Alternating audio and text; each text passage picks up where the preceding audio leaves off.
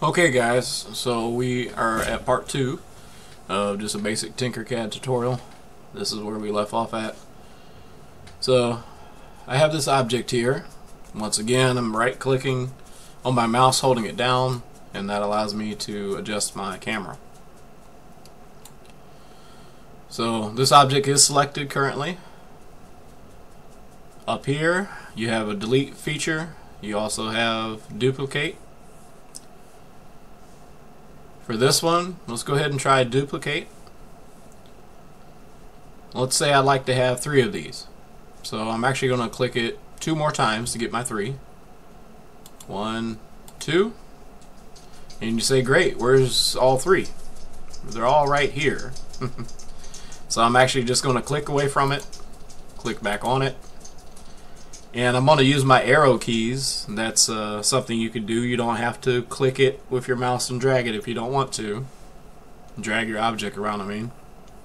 You can use your arrow keys, and you can move your objects around however you need them to.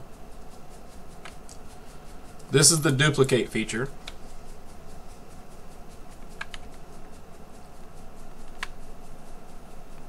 And then, for example, if I wanted to get rid of one of my objects I have created, that's what the delete is for. Real simple.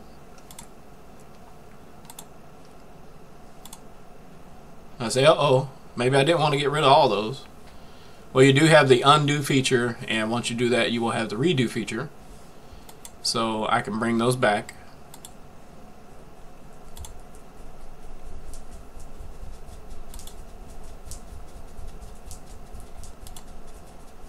So let's go ahead and start fresh. Let's take a look over here. You have category basic shapes, and they are pretty basic. There are different categories that you can choose from, and there's also a search feature included. There's lots of community uploads and stuff like that. Different designs. But for now, let's stick with basic shapes. So I'm going to take a cube, and let's take a cylinder.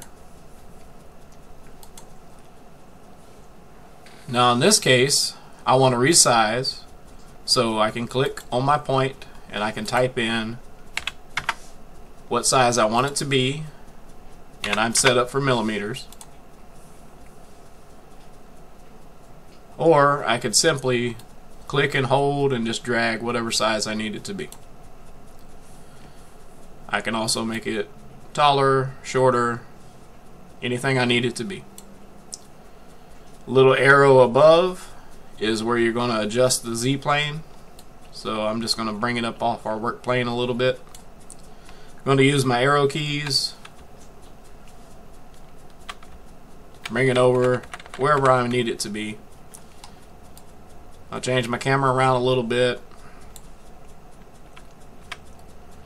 And if I need to get that view on that object I'm on, I need it centered up, make it easier for me, I can come right here and fit view to select the shape, and that's going to make it a little easier for me to use. So let's say that looks good to me. So for whatever reason, I do have this cube and I have this cylinder, which currently is up above it. Here's your arrow. Let's go ahead and drop it down. Let's actually put it inside.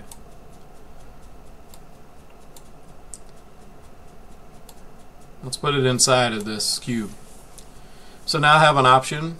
If I needed to, I can change this solid object into a hole, and we'll create a hole.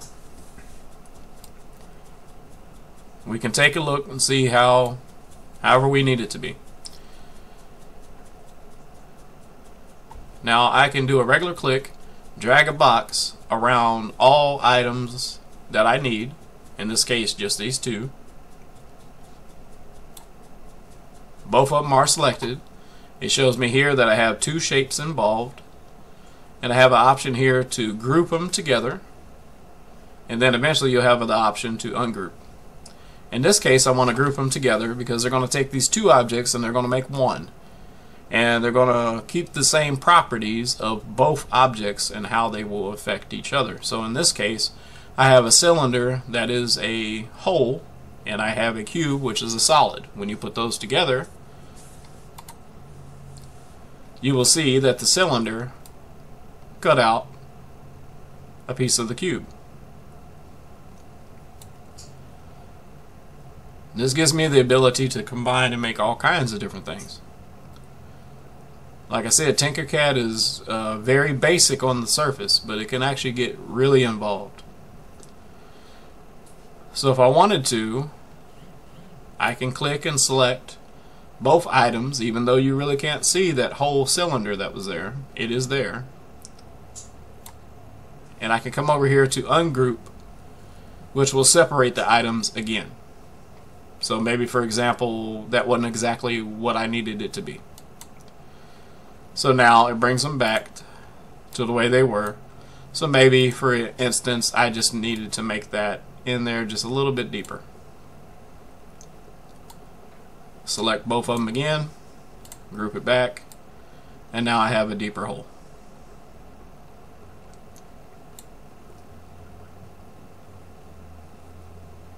So that's a really really basic way you can do manipulation. We can also go into this shape, for example. We'll ungroup it. Let's go ahead and get rid of this. And you'll notice that you do have different options here where you can use slider bars, change your sizing and stuff like this. You can change the amount of steps, radius of it, and now all of a sudden that cube just became a sphere. So that's an idea. Now keep in mind, we'll drop a cone in, for example, and you do have the rotate feature. You can spin it however you need it to be, whatever amount of degrees you need it to be. And of course, being three-dimensional, you have different ways you can rotate it, and that gives you the ability to place items wherever you need it to be. And once again, you can change and manipulate however you need it to be.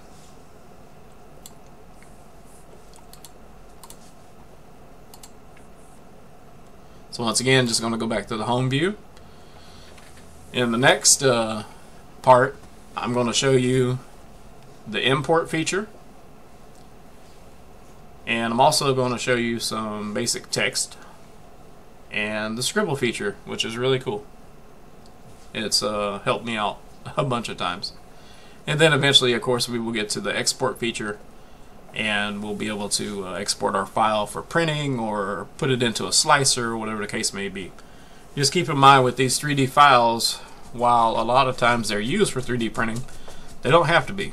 If you have the means and the resources and the know-how and everything, you could drop these things into a, who knows, maybe a video game. Could be a next Toy Story movie. There's all kinds of possibilities. Anyway, I'll see you on part 3.